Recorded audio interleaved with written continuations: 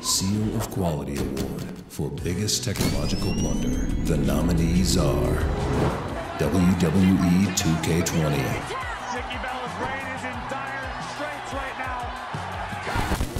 Anthem,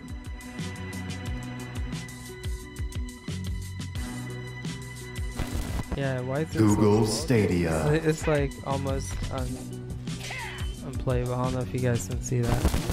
Fallout 76,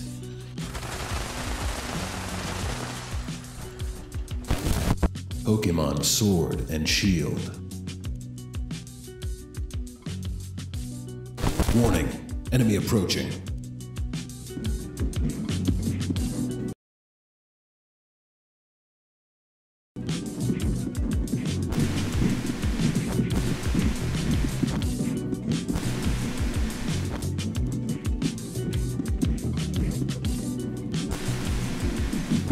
Fallout 76, Jesus Christ, Todd.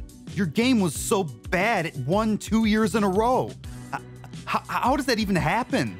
Fallout 76's technical issues were hardly restricted to 2019, and if anything, somehow got worse this year. Between the terrible optimization, the rampant hacking, and the horrendous technical bugs that came with each update, the game has somehow only managed to become even more unplayable as the content came.